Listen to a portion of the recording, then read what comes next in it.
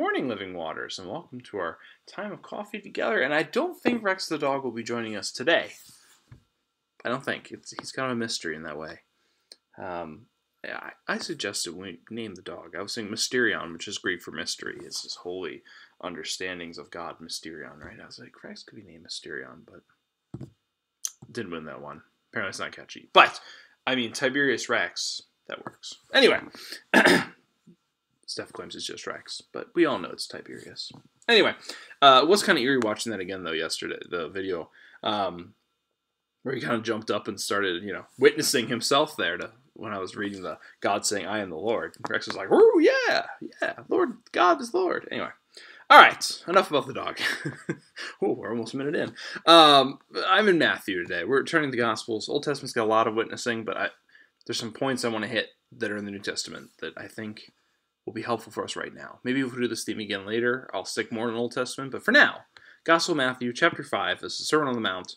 We love it. You probably know these verses, but we're going to read them anyway. 14 through 16. You are the light of the world. By the way, this you, when you hear the yous in this passage, because it is a plural you. Not you, but y'all, as my wife would say, right? Y'all. So, here, I'll read that. I'll read it appropriately. Y'all are the light of the world. A city built on a hill cannot be hid. No one after lighting a lamp puts it under a bushel basket, but on a lampstand it gives light to all in the house. In the same way, let y'all's light shine before others, so that they may see y'all's good works and give glory to y'all's Father in heaven. That's kind of fun. Why is it important that it's a plural there? It actually happens in passages where you see God will say, Jesus, will teach, you ask the Father anything in prayer and it'll be given to you. It's also plural. Thank you, English translations. So anything y'all ask for in prayer, the Father will give to y'all. We have to agree on something.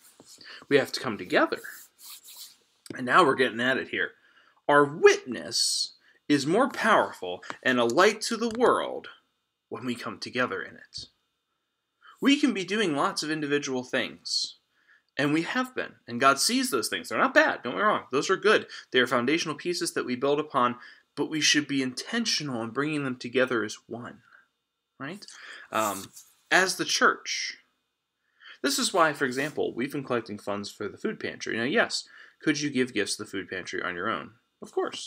In fact, Stephanie and I did that earlier in the pandemic before we'd gotten it more set up here at Living Waters. But since then, we've been given Living Waters because together we can make a better impact. Sure, it's the same amount of money, but now those organizations, or whoever, say we're going to any other nonprofit that's doing great ministry, right? They now have a connection point with a community of faith.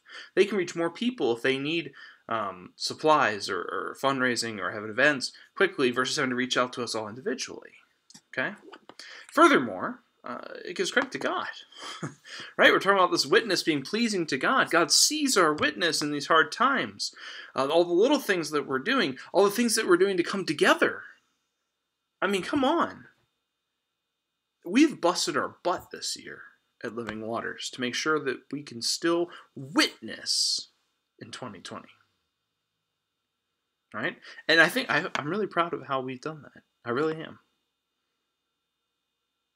And I think that we need to continue to be intentional about that. We can't let the isolation win. We can't find ourselves falling away and just marching to our own beat and think that'll be sufficient. Because when we work together, good things happen. I can't tell you how many times I have an idea. And I want to put in action, and I could do it on my own, and it'll be fine. It'll be good.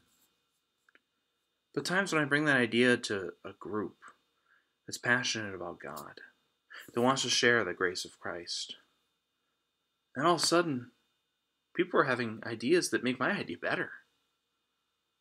And they have gifts they can bring that I don't have. They can reach more people. Right? Maybe I should be asking for help in these coffee videos. Enough. Not saying all this out loud. I mean, hey, you got any ideas, let me know. On anything, not just coffee, anything. But our collective witness. Yes, our witness matters, we heard yesterday. Yes, witness, foundational of faith, we heard 2 days ago. But our witness together is more impactful than it is by ourselves. This is why God sets it up that way. This is why God brings us together as the church so we can make a bigger difference together than we ever could alone.